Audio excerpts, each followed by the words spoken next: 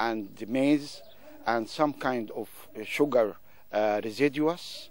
We put it in this kind of compost to get rid from these residues. It will make some kind of pollution for the environment when the farmer getting to burning it.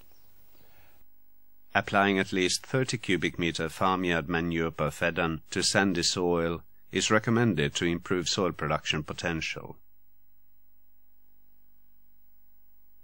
It is also possible to make larger amounts of compost, as is demonstrated here at the Ismailia Agricultural Research Station.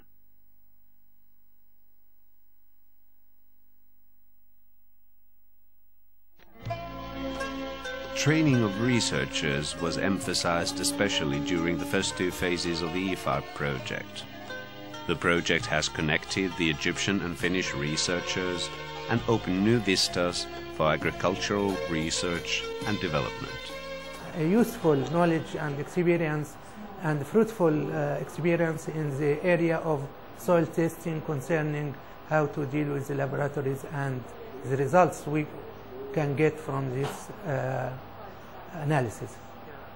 Local training programs, training visits abroad, and backstopping visits from Finland to Ismailia served the training needs. Several Egyptian specialists have visited Finland and the MTT Agri-Food Research Finland. The purpose of this visit is to discuss the achievements and the work plan of the coming season or the summer season, and to visit the laboratories in the institute to be acquainted how they deal with samples, how they apply the quality control, and those items we are interested. Most of the training was arranged at MTT in Jokioinen. The duration of these visits varied from 1 or 2 weeks to 2 months. Visits have provided good opportunities for staff members to establish contacts with colleagues and to familiarize themselves with new research activities and results.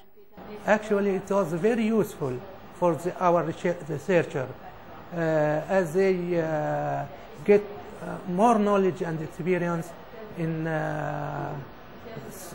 soil and plant tissue analysis, which we are concerned in our discipline, soil testing discipline. Almost 70 scientific visits abroad were made by project staff.